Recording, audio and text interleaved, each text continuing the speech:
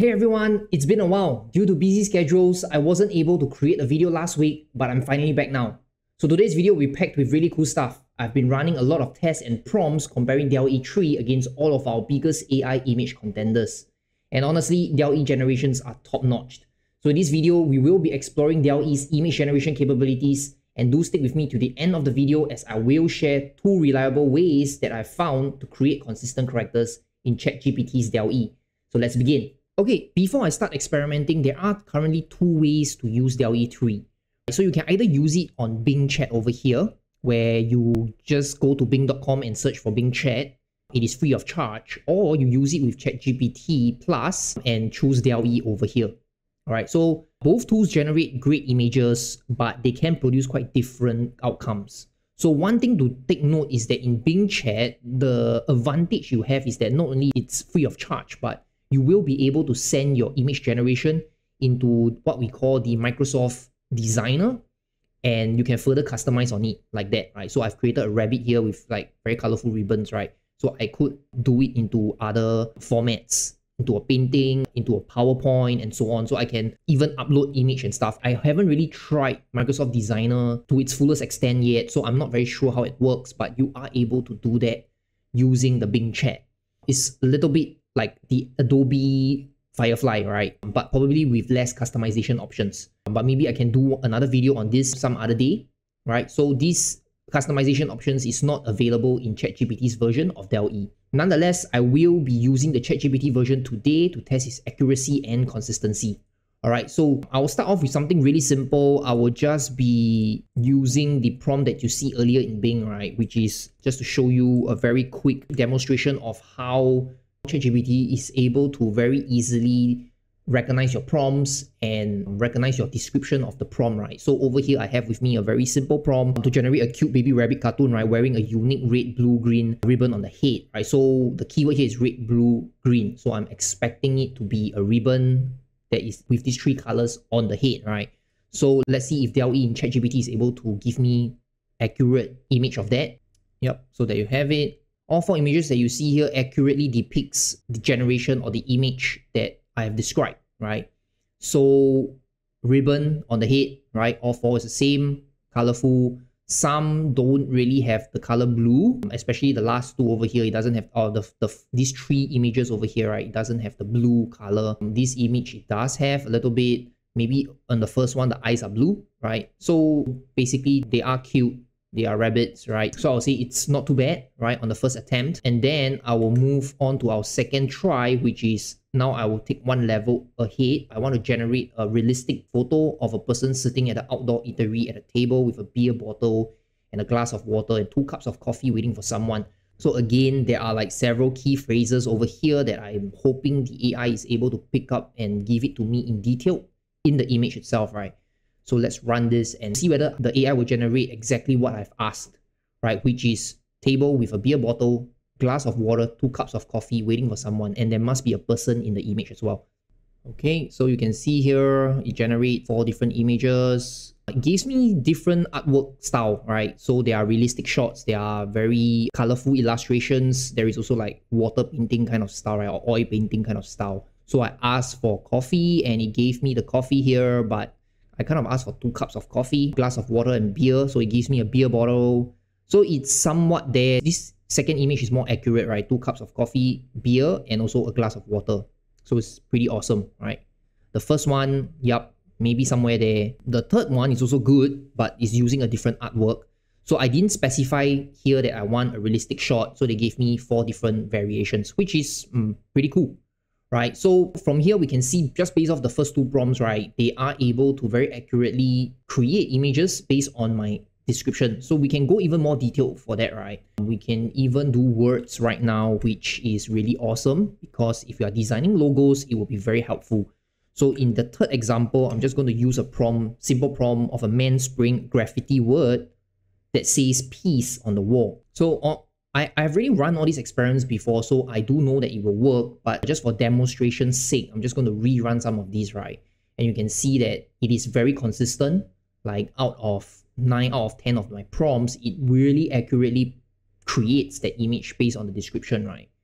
So it can be anything, right? Anything that I would say probably because of the AI's capabilities of recognizing context, right? It is able to very accurately generate images like that based on our prompts, right? So over here, we talk about the word peace, right? It's pretty impressive, especially the third one here. It's really a person spraying and the word peace, right? Same for the first one. And they give me different styles again, so which is pretty awesome, right? Now we will just up the challenge a little bit more. I just want to really just show you that it is able to generate words in more detail, right? So since my YouTube channel does not have any logos yet, why not let's give it a try and get ChatGPT or DALLE to generate a logo for me, right? So I've written up this prompt. My YouTube channel, Sunny Learns AI, or initials SLA, is to share latest AI happenings, right? Please design a logo for my YouTube channel using my channel name or initials. Its dimensions should be 800 by 800 pixels. So over here, this prompt, what we are testing is not really on accuracy because I didn't really give it a lot of details, right? I didn't tell it like what type of logo I want. Do I want a vector? Do I want text to be in there followed by an image or an icon, right? I didn't specify anything because I think the earlier examples we have been testing out a lot on accuracy already. Right now, I just want to see, right, like how creative DALLE can be. So I'm just going to leave it up to them to design that logo for me, right? So I'm just going to run this prompt. And let's see if they are able to create like very creative variations of a logo that can represent my YouTube channel. Okay, there you have it. First glance, I think it's not too bad. They give me 4 different variations. Some are vector, some are like, you know, a mixture of like different illustrations or a mixture of like different colors. So the third one is pretty cute, right? They created like a very smiley sun looking icon over here. And off my head, I think the spelling really works very well. They spelled out the name correctly. But of course, I'm lucky, right? Because this iteration, I've got it to spell it out correctly. Not every run the AI is able to generate the correct spelling. Sometimes they just spell with an extra letter and things like that. So you could get it to rerun it, right? So I think this is pretty cool here. There's different types of variations, vector styles to ones with icons and also some with like a little bit more of a 3D effect, right, on the background. So I think this is pretty cool, but maybe let's take a next step further. What I'm going to do here is that I also need a YouTube banner, right, on the main channel page. So I'm going to carry on the prompt to now test for consistency. Now, I really like the third one very well. So maybe I want it to generate a banner based off this third image to see whether I'm able to create a consistent image or artwork that is very much similar to this third image, right? So now I just want a banner, right? Okay, I'm going to use this prompt using image 3, which is this third image. Design a YouTube banner with logo 3 on the left. So I want this logo to be printed on the left side. So a little bit of some details, and these details also includes dimensions, right? Which is the banner size of the YouTube homepage, right? So it's 2560 by 1440 pixels. Let's run this and see if it's able to pick out the third image from here and print it on the left side along with some other, I don't know, some other designs based on their creativity. Okay, and the dimensions, hopefully they are able to abide to that because 800 by 800 is square. So the above examples should not have any issues, right?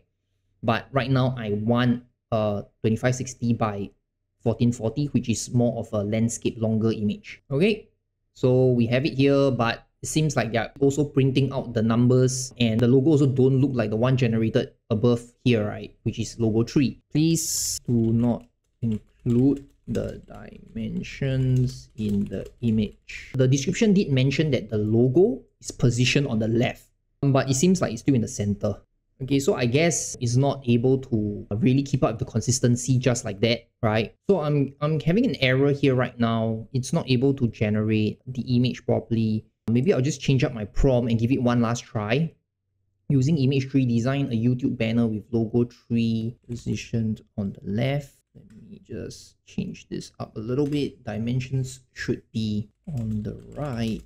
You can dimensions of the image should be. Alright, so I've changed up the prompt a little bit. Using image 3, design a YouTube banner with logo 3 positioned on the left. On the right, you can add anything you want based on your creativity. Dimensions of the image should be 2560 by 1440 pixels. Okay, I'm just going to recreate this prompt. Let's see what it gives us. I'm hoping it's generating somewhat similar to the image 3 above that is created this sunny logo here. But let's see, right?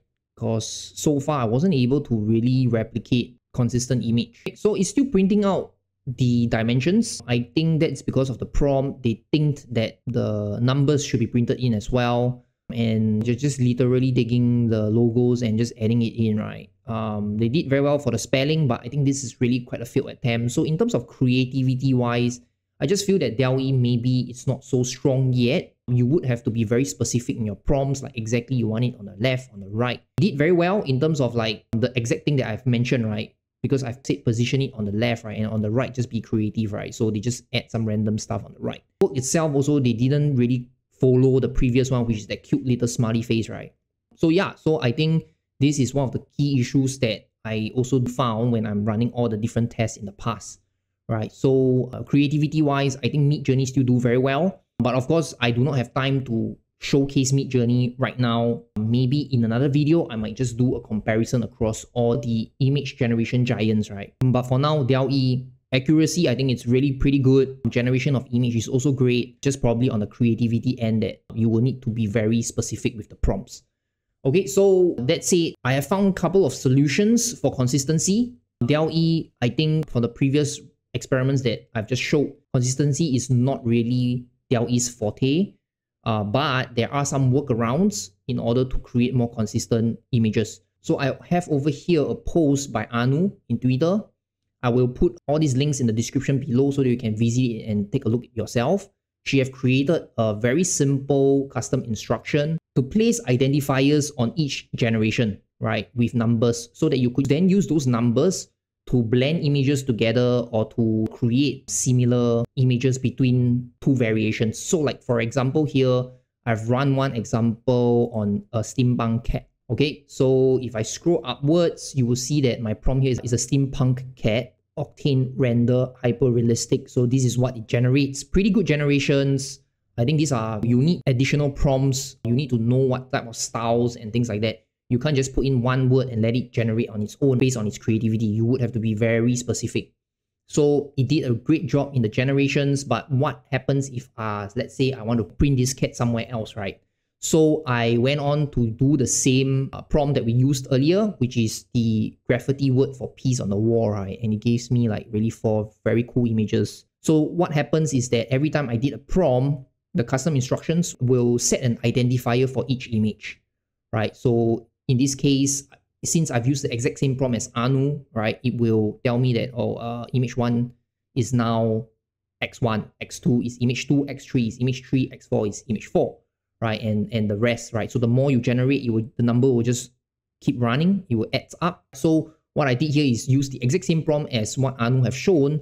I asked ChatGPT whether it can incorporate x1, the steampunk cat, as an art on the graffiti on x8, right? So I'm taking this x1, right, and I want it to blend with x8 over here, okay, which is this guy spraying this logo. And the cool thing is I did 2 iterations, right? So this is the second one, right? It gives me a pretty good looking cat with the same person. All right, if you notice, it's kind of like almost the same person, right? In the same color, in the same clothing, in the same type of clothing, right? So this is the first prompt that I've run. Also same hoodie guy, right? But in this case, because it didn't take the cat, right? So that's where I started adding in a lot more specific prompts. Just like what I've mentioned, it will need a lot of guidance for you to get the art that you want. If you just let it think on its own, it's just going to give you something that is more minimal, right? But on the second prompt, I added in the steampunk cat, right? And also the graffiti art. Okay, so that's what it gives me. And it tells me its identifier is X9. So I just asked for more variation of X9 and it gives me even more cooler looking cats, graffiti cats, right? In the fourth one here, we not only see the steampunk cat, but we also see the word peace, right? And then the logos here. So it's pretty awesome, right? So if you take a close-up look, right, the facial, it's all done pretty well. So some of like this person's face as well, very sharp looking. It's just that the skin is flawless. That's my only complaint. It looks realistic. It looks great. This person as well, right? So I would say generations are top notch. Then that's method 1, right? So method 1 is by using custom instructions, we can set an identifier, right? There is a second method, an even more reliable method, because this method, you would only be able to like blend images together. So you will have to create like different types of image and then put them together, right? There is a second one, which I've just found recently by Paul over here. I'll just put the link in the description as well. You can read it in your own free time. All you need to do is just to get the seed code, right, from GPT. It's really simple, right? Get a seed, just like Midjourney, they all produces a seed for every image that you generate. So just for a very quick example, I went back to rerun this coffee table example, right? So a person sitting at the outdoor eatery and so on, right? So I have these 4 images generated, really cool, really great image generated. Kind of like this Asian lady over here. So I asked for the seed of image 1, right? And it tells me the seed is 5,000. So I use the same prompts as Paul, right? Let me show you the first run that I did. So I said modify image 1 with seed 5,000, add sunglasses to the person. So I'm using this image, right? I want to add sunglasses onto her. And the results are so fantastic, right? So it generates another lady. So there's one thing to note is that whether you're using Paul or Anu's method, right? DALLE is not going to generate the exact same person, but it will generate someone that is similar, right? So if you see very carefully, it kind of looked like her, but it's not really her. It just added on the sunglasses. The position is changed a little bit, but the clothing are the same. The table, the items on the table has changed up a little bit as well, but it's really close, right? So in other words, you could use this method to generate an influencer, for example, an AI influencer, right? So pretty cool. I did a second run. I modified the image, same thing with 5,000, and I add a dog, right? So this is what it gives me, right? A beautiful Asian lady with all the items on the table and a dog, right? In the back, it's pretty realistic as well. Again, she don't really 100% look like this person, but it's a close replica. Okay, so that's the best that I can find right now for consistency. I will not be able to do exactly the same face unless you're using Stable Diffusion, which comes with a lot more customization settings, functions like Control Net, where you can fix a facial expression and then use it across multiple different types of artwork. And if you have enough faces, you can even train to create a unique face, and you can use this unique face for any angles, right? So that's the power of Stable Diffusion. It's not something that we can see here in DALLE, but that will also mean that Stable Diffusion have a huge amount of learning curve, right? For DALLE, I think it's already very impressive on the generations that it's able to create, and also on the prompt accuracy, right? Just consistency is one problem, and then the other problem is there is no post-generation customization. So if I were to zoom in this image, I will not be able to say like I want to fill this area up with flowers. I can't do that, right? There's no generative fill like Midjourney or Adobe Firefly. You can only copy out the prompt and maybe change up the prompt a little bit so that the next generation could give you something similar. You could only download the image or ask it for the seed ID, right? So that's about it that you can do. There's no other options. You could test out different options like negative prompts in the prompt itself. I haven't tried that yet, but it might work. I might be able to remove this person's shades, for example, right? Or I might remove her shoes. So in Midjourney, you use the command --no, right? In Adobe, they have a section where you can put in negative prompts. DALLE does not have that yet. It might work within the prompt. I haven't tested it. I might try it out another time. Okay, so this pretty much sums up today's video. Honestly, there's a lot more function in DALLE-3 that I might not have come across yet. There's a lot of cool ways to prompt in DALLE on ChatGPT that I've seen a lot of people playing around with, especially on Twitter and Reddit, right? Honestly, I haven't explored that to the fullest extent. I have also not explored DALLE on Bing Chat as well, which you can then push it over to Microsoft Designer to enhance on it or to further customize on it. In the next couple of videos, I might start comparing DALLE against all the AI giants like our Midjourney, Stable Diffusion, Firefly, and so on, right? So do stay tuned for that and stay safe.